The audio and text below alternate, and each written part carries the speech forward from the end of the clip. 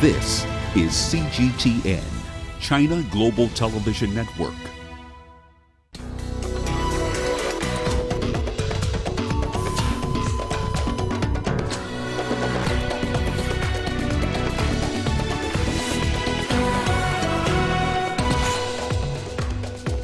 Six policemen and 7 militants killed in attacks on 3 checkpoints in Egypt's Sinai region. UN Refugee Agency says influx of DRC refugees stretching resources in Uganda. And Iran's Atomic Energy Organization says the country will speed up uranium enrichment as tensions continue with the United States. Hello and welcome to CGTN. This is Africa Live and I'm Karen Roberts in Nairobi. Also coming up in the programme. In business, President Mnangagwa defends the decision to end a multi-currency regime in Zimbabwe. And in sport, Nigeria Africa Cup of Nations camp disrupted following protest over unpaid dues. News just in from Egypt indicate that at least 6 police officers have been killed after militants attacked 3 police checkpoints. Reports say 7 of the attackers were also killed in the shootout with police. The 3 attacks happened at a location called Al Arish City in the north of Sinai. Police say they are in pursuit of the perpetrators. We'll keep you updated as soon as we get more information on that. Well, still in Egypt, authorities have raided 19 businesses allegedly tied to the Muslim Brotherhood. The businesses were accused of funding a plot to overthrow the state and its institutions. $15 million were seized during the raid, according to the Interior Ministry. At least 8 people were arrested. They include journalists, political figures, and a prominent human rights lawyer. Amnesty International slammed the arrests, calling them chilling. Well, let's get you more from CGTN's Yasser Hakim, who is in Cairo for us.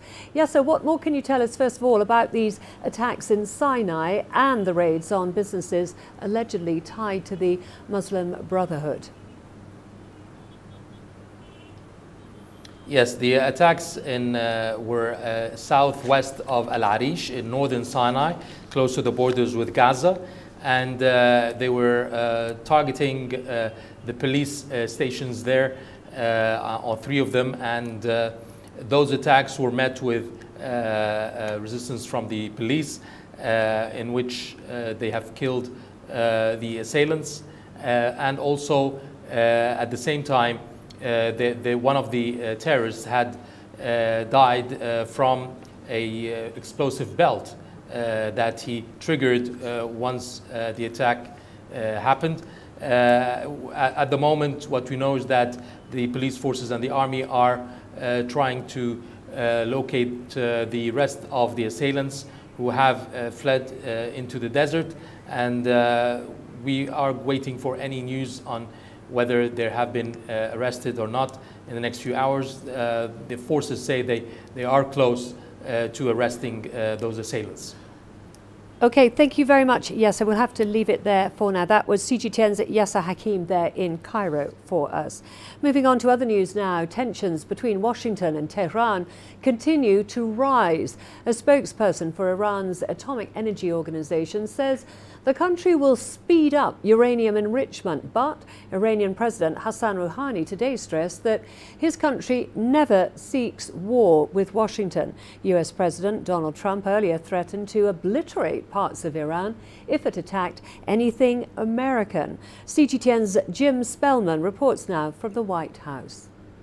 The rhetoric heating up between Tehran and Washington, with the Iranian President Hassan Rouhani saying the White House suffers from a, quote, mental disability, and questioning this mixed U.S. message, where on one hand President Trump says he wants new negotiations, while on the other hand placing intense sanctions on top Iranian leadership. The White House actions mean it is stricken by a mental disability. We started the reduction of our obligations, and of course, the Americans are very angry about this. Why are they angry? Weren't they the ones that said the nuclear agreement is a bad deal? President Trump hit back on Twitter, calling Rouhani's comments, quote, ignorant and insulting, and accusing the Iranian leadership of supporting terrorism, while insisting he wants direct talks to forge a new nuclear deal. It's too bad this is happening. They're living badly right now. Their country's not doing well economically at all. That can be changed very quickly, very easily.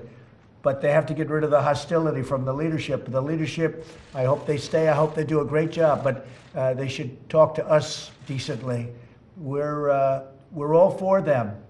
We want it to be done properly. Iran says it won't enter into new negotiations with these intense U.S. sanctions in place. It's not at all clear what the next step is here, but this is sure to be a topic at the G20 summit later this week. Jim Spellman, CGTN, at the White House. The US-led conference to promote economic peace in the Middle East region is underway in Bahrain without the participation of either Israel or Palestine. The leader of the Hamas Islamic movement has rejected Donald Trump's plan. Ismail Haniyeh says Palestine is not for sale. He was speaking during a national conference in Gaza on Tuesday. The rival Palestinian Authority has also repeatedly called for the boycott of the two-day Bahrain meeting. Palestinians say an economic component can't preempt a political statement. Trump's son-in-law, Jared Kushner, is leading the conference, which the White House touts as the deal of the century. It's been billed as the first part of Washington's long-delayed broader political blueprint to revive the Israeli-Palestinian peace process, to be unveiled at a later date. South Korean President Moon Jae-in says the United States is in talks with the DPRK over a possible third summit between the two leaders. Although negotiations between President Donald Trump and the DPRK leader Kim Jong-un broke down earlier this year, Moon said there was no reason to talk of a stalemate. He said both sides wanted a working level dialogue. Moon is set to host Trump this weekend following the G20 summit in Japan.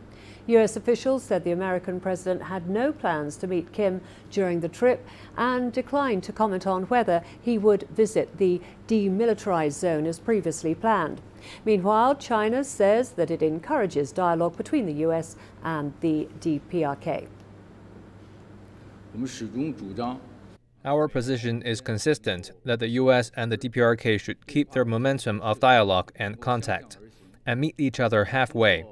The two sides should show goodwill and resolve their differences through dialogue. China is willing to work with the two sides and other concerned parties to push forward the political settlement of the Korean Peninsula issue. Today is International Day Against Drug Abuse and Illicit Trafficking. A global report by the UN Office of Drugs and Crime indicates that opioid addiction is on the rise and that a tramadol crisis is emerging in parts of Africa. Tramadol is a synthetic opioid which the report says is being illegally manufactured in South Asia and then trafficked to the African continent. Global seizures of tramadol has surged exponentially from less than 10 kilos in 2010 to almost 125 tons in 2017. The report suggests that the problem is particularly severe in West, Central and North Africa. Several West African countries have reported that after cannabis, tramadol is one of the most widely used drugs for non-medical purposes. The report says that many consume the drug for its calming, analgesic and anti-fatigue effects. Well, we are now joined by CGTN's Phil Ihaza, who is in Abuja in Nigeria for us. Phil, Nigeria is one of the West African countries mentioned in this UN drug report as struggling under the weight of drug abuse. How bad is the situation in Nigeria? Well, thank you, Karen. You know, looking at the report, the UN report there, you would find that two countries majorly influence the UN report. That's Nigeria and India, and they are significant countries in the two continents, Asia and Africa. Nigeria's population is almost 3% of the world population, and India is about 17% of the world population. One major thing that we'll consider is gathering data from those countries. It's a huge task. But, you know, Before 2018, the drug abuse issue has been treated or has been in the front burner of issues in the country until several investigative reports were done in the media, local and foreign, including clamors by health experts, as well as some lawmakers, Nigerian lawmakers, in May 2018 coming up with figures, disturbing figures of about 3 million bottles of codeine, which is in cough syrup, consumed daily by youth, young people in 3 states, northern states in the country. So, but up until that time, Nigeria could not really ascertain how huge the problem is, but indeed it is huge. Of course, the government has eventually banned codeine, tramadol, and some of these substances that are considered as drug abuse when used illicitly by young people in the country. And Phil, what are the factors involved in this abuse of opioids like tramadol and fentanyl?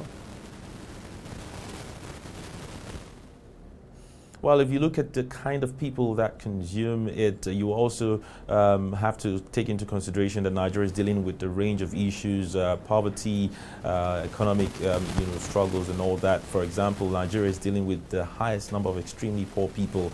If you check, health experts have said that social pathologies like unemployment, parental deprivation, stress, depression, social pressure, peer pressure from peer groups, the urge or crave to, succeed in life in terms of getting rich or, gathering material wealth, especially in a society that is now materialistic in that sense. So many of the youth or young people, they tend to take these substances to douse the tension, the stress and depression that they face, especially if they're struggling up the ladder to make it in society. These are some of the factors that, move a lot of young people to abusing drugs in the society. So Phil, you've mentioned all these issues that are contributing to this problem. What measures can be seen on the ground to deal with this problem? Well, there's been quite a number of measures taken by the government, especially as at this time, 2018, when these substances, opioids like codeine and tramadol, were banned by the government. There's an agency, the NDLEA, that's the National Drug Law Enforcement Agency, that has also, upped its efforts to see how they can, break the syndicate of illicit drug trafficking in Nigeria, because it's not just a problem in Nigeria, it's a syndicate, so it involves multinational pharmaceuticals. You're talking about production from outside the country, how it gets into the country and all of that. So there's also a sister agency called NAFDAC, the National Agency for Food, Drug Administration and Control, which as at this time last year commenced the training of about 20,000 young people in the health sector, to see how that they can also gather data, they can sensitize the population how not to abuse these drugs. But experts have said that more needs to be done, considering the huge problem that the country is faced with. Set up data centers, set up health centers that will ensure full recovery of people that have already fallen into it, and then also sensitize more of the populace on how that they should stay away from taking these substances. Okay, thank you very much for that. That was CGTN's Phil Ehaza there in Abuja in Nigeria for us, following the drug problem there. Moving on to other news now. According to the United Nations Refugee Agency, around 7,500 refugees from the Democratic Republic of Congo have arrived in Uganda. Thousands have crossed the border since the start of June. The influx is placing a strain on already overstretched assistance facilities. Clashes between the Hema and the Lendu communities have led to 300 people crossing the border every day. The conflict has displaced around 30,000 people in the DRC. My village in Nyamamba was attacked, and our house was one of the ones burnt down. I escaped the attack with my husband and our 6-month-old daughter, Naomi. We have been sleeping in the bushes for safety ever since the village was attacked, with nothing to eat. until we crossed into Uganda, where we were received. For the first time in a very long time, we slept under a shelter and had a meal. In 2 weeks' time, South Sudan will celebrate its 8th year as an independent nation. UN Special Representative for the Secretary-General in South Sudan, David Shearer, touched on the country's progress following the latest peace deal, as well as the delay in forming a unity government. The drop-off in political violence based on the trend of past years has meant hundreds, if not thousands of people are alive who would otherwise not be. Many displaced families have decided it is safe and time to return to their homes. In 2 weeks, South Sudan will celebrate its 8th anniversary of gaining its independence.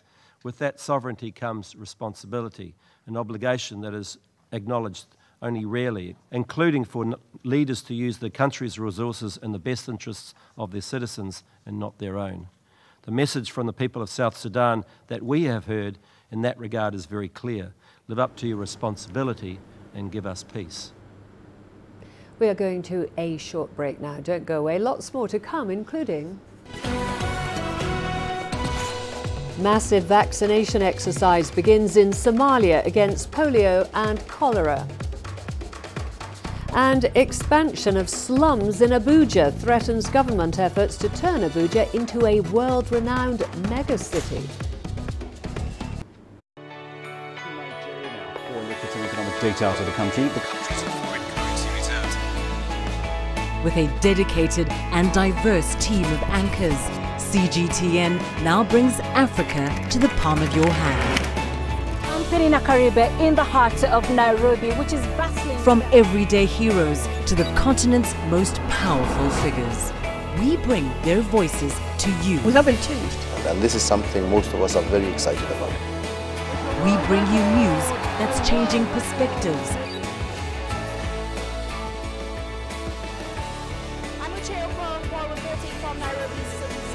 News that brings Africa to the world.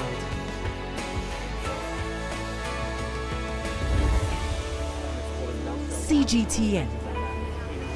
See the difference.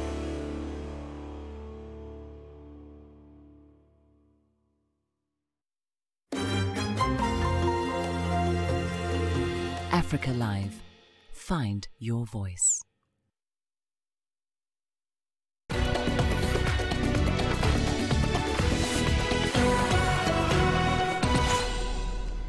Iraq is in talks with the United Nations over whether it can prosecute foreign ISIL fighters currently held in Syria.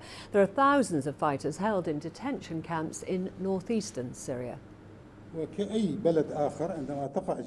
do not prosecute foreigners who did not fight in Iraq. We prosecute foreigners who fought in Iraq and committed crimes in Iraq, just like in any other country where a crime takes place in its territory. They will be prosecuted regardless of their nationality. If it is a crime or terrorism crime or any other crime, we prosecute those according to this law. But about the foreigners who are fighting in Syria or elsewhere, we are still discussing their case, and we gave our suggestions to the United Nations and to all the countries, and we are still discussing the case. China and Angola have agreed to enhance cooperation in various fields. It follows the visit by Vice Chairman of China's Central Military Commission, Xi Liang, to Angola, where he met with Angolan President João Manuel Lourenço. Xi said that China is willing to work with Angola to expand areas of cooperation. President Lourenço also expressed commitment to work with China. The two countries have maintained great relations over the past decades. Exchanges and cooperation between the two armies have steadily advanced. The Angolan president also visited China twice last year, where he met Chinese President Xi Jinping. The two leaders agreed to deepen political trust and bilateral cooperation. A major vaccination campaign is taking place across Somalia, targeting close to 2 million people. Health agencies have launched a campaign to vaccinate against polio and cholera. CGTN's Abdulaziz Billo has more. A new round of vaccination campaign against polio has kicked off in Puntland and Somaliland regions after 15 children were paralyzed due to the polio viruses north of the country. The UN's World Health Organization, in conjunction with UNICEF, say they now hope to target close to 1 million children as the two regions experience outbreaks of 2 strains of poliovirus. The latest announcement comes less than 2 years after Mogadishu and partner agencies announced a major milestone in the eradication of polio, after the last case was recorded in 2014. Meanwhile, a major campaign against cholera is underway in southern Somalia, including the capital Mogadishu, after health officials recorded more than 1,000 cases since the beginning of 2019. The UN's World Health Organization says that the latest oral vaccine campaign against cholera in Somalia is the biggest in the African continent and hopes to target close to 650,000 vulnerable people aged 1 year and above to eliminate the risk of the disease among vulnerable populations and to prevent recurring cholera outbreaks in the country. This is a good vaccine. I have brought 10 children and grandchildren here to receive it. It is very important for every household to receive this vaccine to avoid any outbreaks. Hamar Jajab is one of the areas affected because of its slum area and the densely populated areas. We hope to target an estimated 100,000 people in the coming 3 days. We have received a lot of adults and children here due to the support from the local authorities. Authorities say lessons have been learned after more than 1,000 people died from a major cholera outbreak in 2017. Mobile teams have since been deployed to ensure each household is immunized and sensitized on the importance of early vaccination. Due to a recent change in climate, we are concerned about the emergence of cholera and acute water diarrhea. That's why we began sensitizing locals on the importance of cleanliness and vaccination. Without awareness and sensitization, we wouldn't have achieved anything. Authorities say in the past, public mistrust of vaccines frustrated government's efforts of eradicating preventable diseases. But that has since changed following a coordinated sensitization campaign on various media platforms. However, aid agencies will not be able to reach areas under militant control, further worsening the livelihood of thousands of children under the age of 5. Abdul Aziz Bilo, CGTN, Mogadishu, Somalia. There's a growing number of slums in the Nigerian capital, which is threatening the government's efforts to turn it into a world-renowned megacity. Abuja is home to over 3 million residents and now faces the challenge of managing its informal settlements. CGTN's correspondent Phil Hazard now reports. Joseph Eneji recently left school and now works as an office cleaner in Abuja. When the day is done, he takes a 5-minute walk back to this settlement. I live in this kind of house because it's close to my workplace. I will not pay transport to get to work, so that I can be able to save money from my monthly pay to survive. Abuja, like other capital cities in the world, have choice buildings like this. But beside almost every of these buildings in the city are shanty settlements, mainly occupied by artisans and the underprivileged who have now become unwelcome neighbors. According to the United Nations, Abuja is one of the fastest growing cities in the world. However, an inadequate but expensive housing supply has led to the emergence of slums. The government accuses people who live in these areas of damaging the look of the city. It also says the slums offer places for criminals to hide. But people are still leaving the countryside for the city. The reason we have shanty homes in cities basically is because people want to enjoy, the facilities, the infrastructure, the sites, the services, the way we have them in the cities. These are, amenities that usually should also go to rural areas, but they can't find them there. There's a strong correlation between an increase in shanties and slums with urban-rural migration.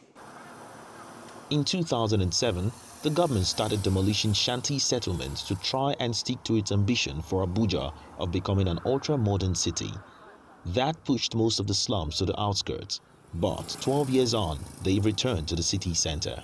The master plan should be reviewed in a way that the impoverished in the society can access, good life. Resettling this, the dwellers of these slums and shanties to a place where they can find the basic amenities. If you do that, you're sort of reducing the overdependence on the already existing infrastructure that we have in the city that's been planned for.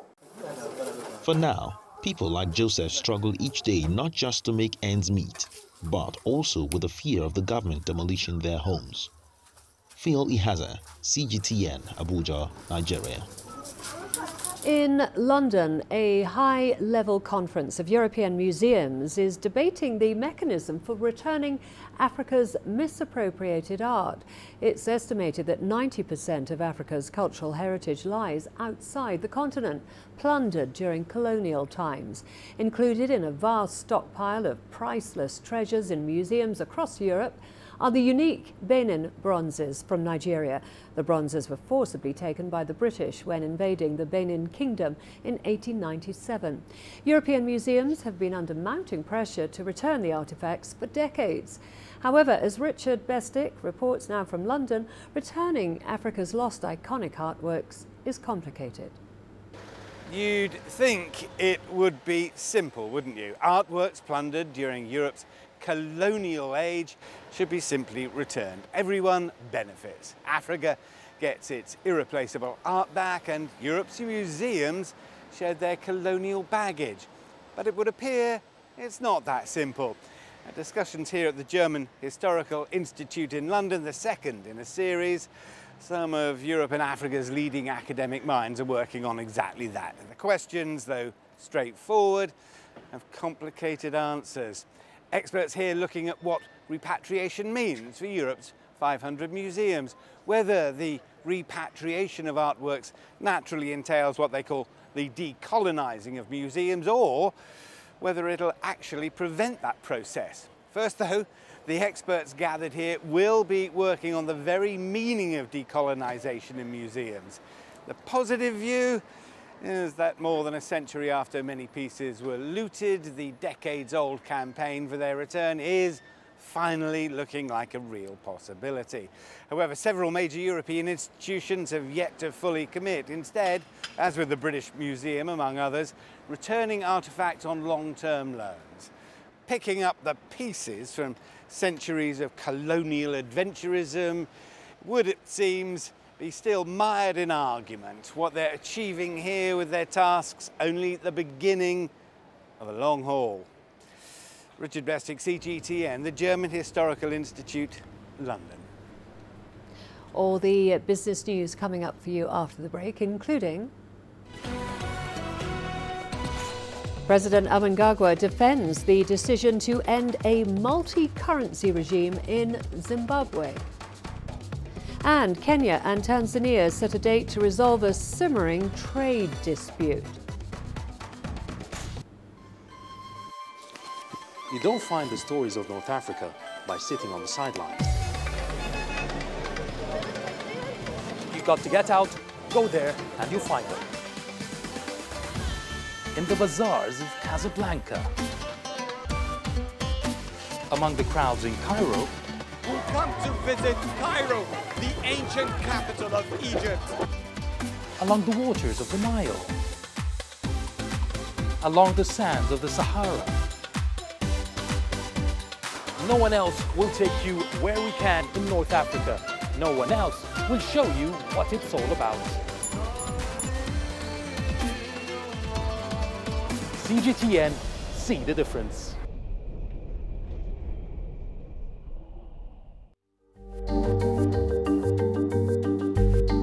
Africa Live.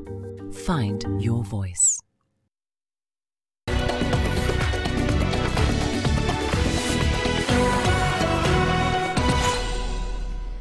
Zimbabwe's President Emmerson Mnangagwa has defended his government's decision to end a decade of multiple currency use in the country. Mnangagwa has said that the plan is to repair the battered economy and to attract investments that will bolster growth. On Monday, the government announced that the interim RTG dollar will be the only legal tender. Before the declaration, the multi-currency regime offered economic stability and control of the monetary policy. Inflation in Zimbabwe, which currently stands at 97.8%, has been attributed to the pricing of the US dollar. The soaring levels of unemployment and industrial action by labour unions have also frustrated economic growth. Kenya and Tanzania have agreed to hold a forum in July to end the prolonged trade dispute between them. The long-standing trade disputes have resulted in low intra-regional trade as businesses accrue massive losses. Tanzania is considered a top destination for Kenyan exports, which are worth $279 million. However, it introduced a 25% import levy on confectionery imports from Kenya in 2018. In April, representatives from the two countries met in Arusha to resolve the disagreements during the fourth bilateral meeting. Government officials and stakeholders from both countries will now hold a forum in Mombasa to thrash out an amicable agreement. Trade within the East Africa community stands at 20%, which is relatively lower compared to other trade blocs in Africa. South Africa's state-owned companies have been billed as in a near state of collapse. Public Enterprises Minister Pravin Gordhan has warned that the government may take them over unless the boards and management ensure proper governance and financial management. Gordhan has asked the state firms' management and boards to stabilise finances and to end dependency on government bailouts. The country's biggest state-owned entities, AFCON, Transnet, Denel and South African Airways, have been rocked by mismanagement and ineffective allocation of resources that has led to massive losses. The minister has hinted of plans to introduce a strategic investor to bail out the national carrier, South African Airways. In the meantime, the outlook for the South African economy for 2019, following the latest report of the GDP, points to a country's economy that's under extreme stress. Inflation is accelerating, placing pressure on the central bank to rethink on interest rates when it next sits in July. Angelo Coppola has more. There are also global themes that are affecting South Africa, including the trade tensions between China and the US, which are adding to the country's economic woes. So imagine South Africa is a long-distance runner. It's already fallen face flat. But this is a marathon, not a sprint. I expect the South African economy, South African Reserve Bank, to suggest a potential rate cut, but this will be contingent on what the Federal Reserve does in July. South Africa is a small open economy, easily and heavily influenced by currency moves, and also by the availability of capital flowing into and out of the country. There's also the export footprint. That export cluster is dominated by resources and commodities. So that leaves South Africa not only heavily exposed, but also heavily reliant on the mood and sentiment in the world economy at large. Internationally, there's a new trend that's emerging and it could work in South Africa's favour. I think there's a new key global theme that everyone's talking about right now, and it's how central banks are all coming together to suggest a potential stimulus measures to counter a global slowdown. Now, should this become reality, this is going to positively impact global risk sentiment and naturally positively push the rand, which is an emerging market currency. The world is also watching what happens between China and the United States. The silver lining I'll be looking at, of course, will be trade developments. We all know how trade developments have played out. There's a lot of optimism over both sides securing a trade deal, only for investors to be left empty-handed. The G20 meeting is quite significant. While it's unexpected that both sides are going to secure a trade deal, a market-friendly outcome will be a situation where the United States and China agree to restart trade talks. This will open path for central banks across the globe to continue with stimulus measures, which will naturally positive push risk sentiment higher. Global sentiment remains muted, with Brexit and the China-US trade war front of mind. I also suspect that fast forward a year, we will have found resolution in Brexit, and we will have found an improvement, a thawing in the Trump-China relationship. It's a tough business environment at the moment, and it's a question of whether those silver linings are going to come through sooner rather than later. I'm Angelo Coppola for CGTN in Johannesburg, South Africa. A group of Chinese investors are visiting Tunisia this week to sign agreements in several fields. The visit comes on the occasion of the Tunisia Investment Forum. Tunisia aims to boost Chinese investment and to become a platform for the export of Chinese products to Africa and Europe. Tunisia Foreign Investment Promotion Agency FIPA has signed a memorandum of understanding with the China International Investment Promotion Agency, aiming to establish an institutional framework to share information on investment. The agreement with the Chinese side is very important. Tunisia's goal is to boost foreign direct investment. We are putting in place the legal framework to accompany Chinese investors and facilitate their work. The signing ceremony was attended by Minister of Development, Investment and International Cooperation, Ziad Ladheri, FIPA Director General, and the Ambassador of China to Tunisia. The Memorandum of Understanding is between the Tunisian FIPA and Chinese CIPA in the presence of the Minister of Investment. These two organizations' role is to promote investment. We hope to increase direct exchange between entrepreneurs on both sides and more Chinese investment in Tunisia. The Minister of Investment added that boosting Chinese investment in Tunisia will revive the economy in the North African state. We've discussed with His Excellency the Chinese ambassador and the representative of the China International Investment Promotion Agency ways of boosting the Tunisia-China partnership in investment, the flow of capital, and promoting Tunisia business opportunities in China. Tunisian officials have called on Chinese businessmen and companies to take advantage of Tunisia's privileged relations with sub-Saharan Africa and EU countries to forge partnerships with Tunisian businessmen and to open up to African and European markets. Foreign Affairs Minister Khameij Hinewi stressed during his meeting with the Ambassador of China the Tunisian government's will to strengthen cooperation relations with Beijing, particularly in the field of major infrastructure projects. Hinewi called on Chinese companies to make the most of the incentives offered by the new investment code for foreign investors. Adnan Shawishi, CGTN, Tunis. African bankers have put their weight behind the Nigerian government's microcredit scheme, targeting millions of small businesses with interest-free loans. CGTN caught up with one of the beneficiaries to find out why the scheme is gaining high-level recognition.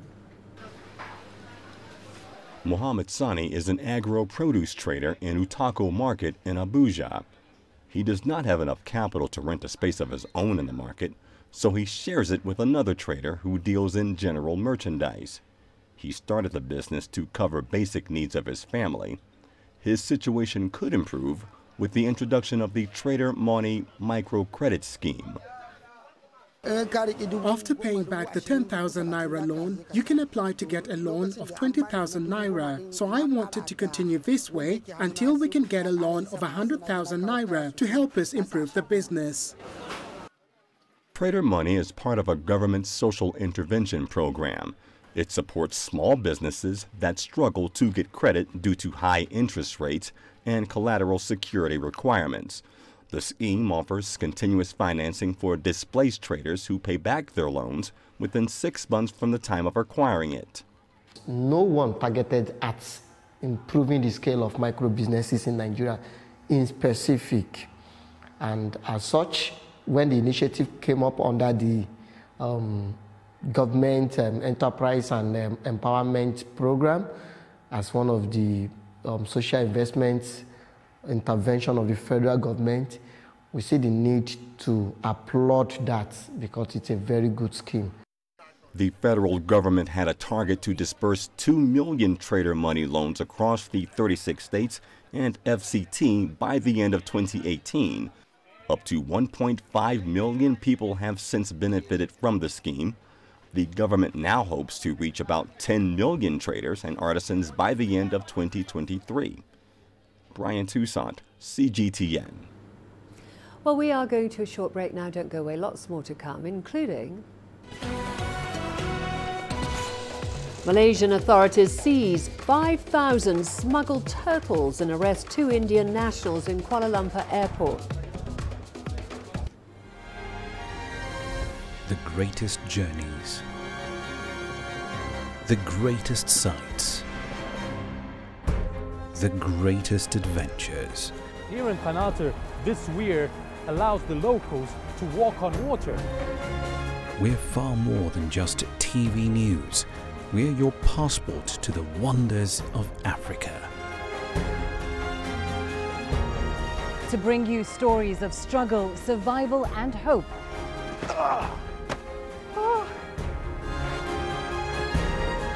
So let's explore.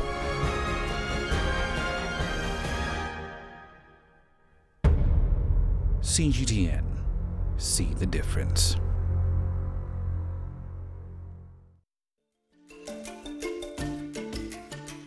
Africa Live. Find your voice.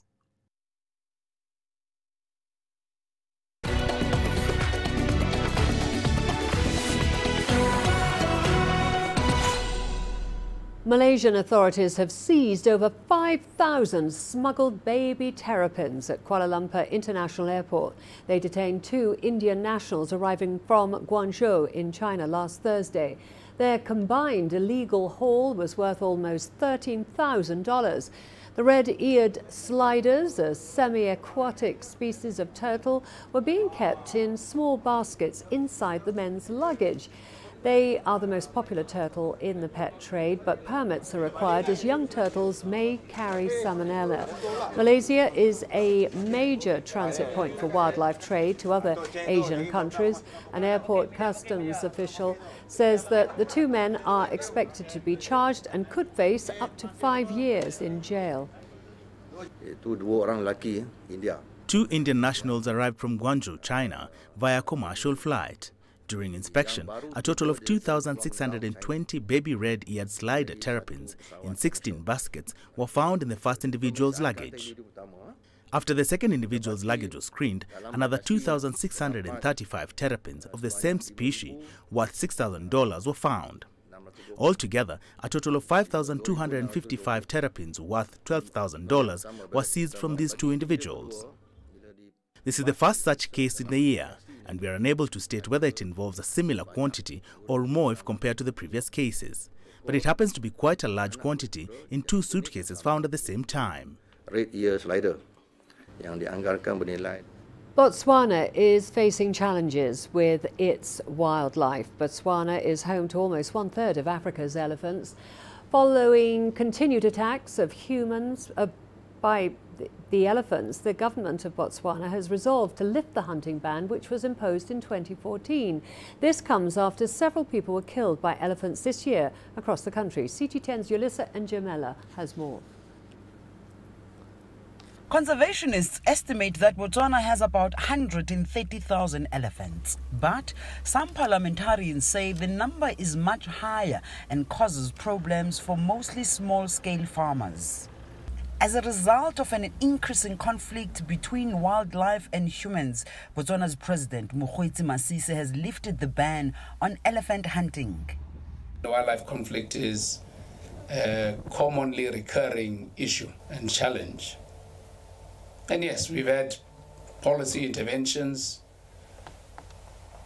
that were intended to protect our determination to conserve our flora and fauna, such as when in 2014 we imposed voluntarily on ourselves the ban on hunting of all species. It wasn't just of 1 or 2 or 3 species. It was a ban, self-imposed, voluntary, temporary, renewable every year. We felt we need to engage our people in open dialogue about this. Should we continue with the voluntary suspension of hunting, or should we stop? In recent years, elephants have killed over 40 people. Here in Rakop's village, yet another funeral is held. Villagers bury one of their own who was killed trying to chase away an elephant from his crops. So painful because I would say he was killed in the middle of town. You can imagine how painful it is. The elephants are all over. This is not the first time we had someone having trampled on by an elephant. We had another incident not in a few months ago in the same village here, but that took place in this area. So we are really having a serious problem of human-wildlife conflict. The Department of Wildlife and National Parks say the elephant population grew nearly 3 times in the past few years, and now the animals are seeking food and water in villages and towns. The government is looking to find better solutions to the human-wildlife conflict crisis, while communities are advocating for the culling of some elephants. It's a delicate balance between saving human lives and preserving Botswana's elephants. Yolisa Njamela for CGTN in Gaborone in Botswana. We have all the sports news coming up for you after the break, including Nigeria Africa Cup of Nations camp disrupted following protests over unpaid dues.